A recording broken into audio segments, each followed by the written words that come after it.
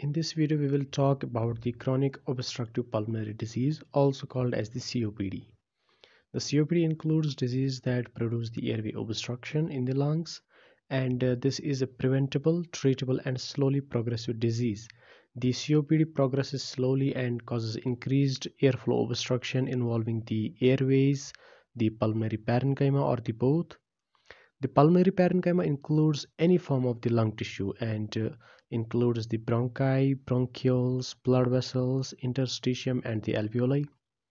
In COPD, the obstruction can be reversed to a certain extent, but it is not fully reversible.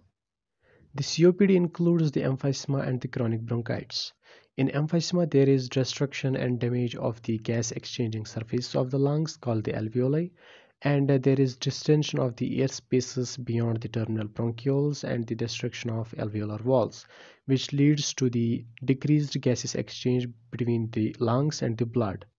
And in chronic bronchitis, there is chronic inflammation of the lower airways, and there is excessive mucus production, cough, and the labored breathing or the dyspnea.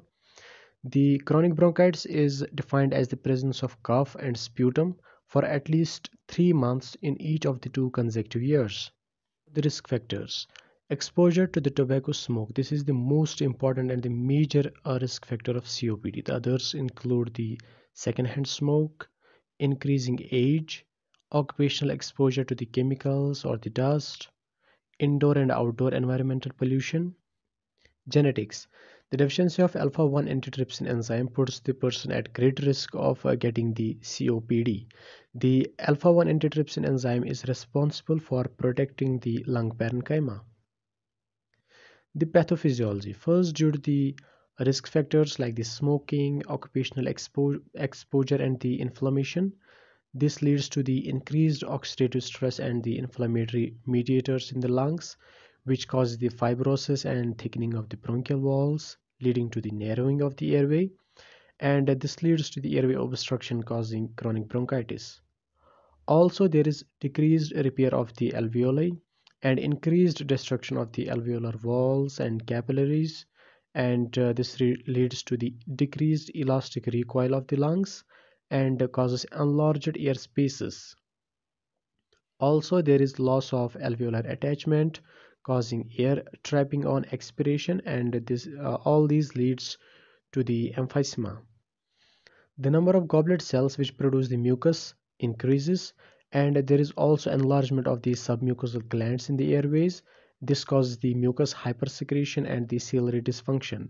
The excess mucus is produced and the cilia present in the airways do not function properly, and this leads to the pooling of the sputum, and this can contribute to the occurrence of chronic lung infections.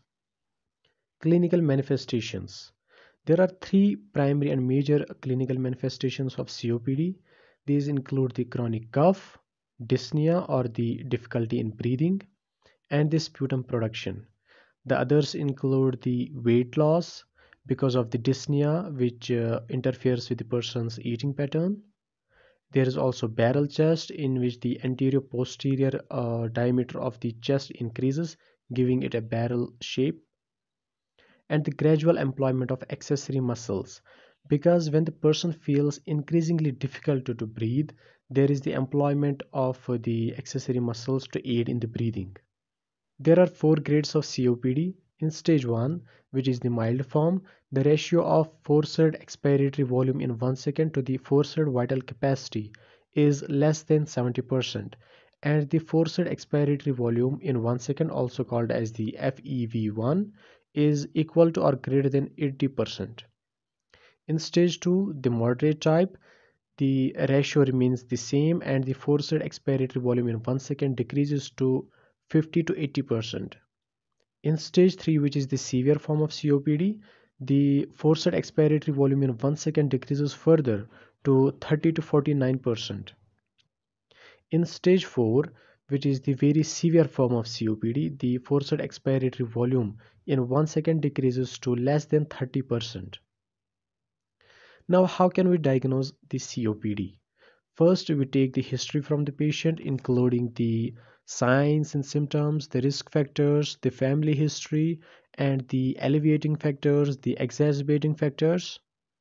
Next, we can use the spirometry to determine the ratio of FeV1 to FVC. We can also use the arterial blood gas analysis to determine the level of oxygen in the blood. Screening for alpha-1 antitrypsin deficiency. Complications of COPD include the respiratory insufficiency and failure, pneumonia, chronic atelectasis, pneumothorax, and the pulmonary artery hypertension. Now, how can we manage a patient with COPD? There are at least two approaches in medical management of COPD. The first is the risk reduction, and this is used for patients who are stable with COPD, and this focus on the smoking cessation. To help the patient to stop smoking, nicotine replacement can be employed, like the nicotine patch or the nicotine gums. Next is the pharmacologic therapy. This includes the administration of medications. In grade 1, the short-acting bronchodilators are used. Bronchodilators are the medications which dilate the inflamed and constricted airways and help the person to breathe normally. In grade 2 or grade 3, the short-acting bronchodilators with one or more long-acting bronchodilators are used. And in grade 3 or grade 4, the regular treatment with one or more bronchodilators is employed, and the inhaled corticosteroids are used for the increased COPD exacerbations. The other medications include the supplemental oxygen when the level of oxygen in the patient's blood decreases significantly, alpha-1 antitrypsin augmentation in the persons who are deficient of alpha-1 antitrypsin enzyme, antibiotics for repeated infections, antitussives for the coughing, narcotics, and vaccines. The vaccines, like the influenza vaccines, can be used to control the repeated episodes of lung infections, which decrease the exacerbation of the COPD. Now, the surgical management. The surgical management includes the bulectomy, which is the surgical excision of the bullae. The bullae are the enlarged air spaces in the thorax which do not contribute to the ventilation but only occupy the space. The next is the lung volume reduction surgery. This is used in the patients in which the disease is localized to certain parts of the lungs, and this involves the removal of the portion of a diseased lung parenchyma so that the healthy lung can expand and function properly. The next is the lung transplant, which is the definitive surgical treatment of severe COPD for the selected patients only. Nursing management.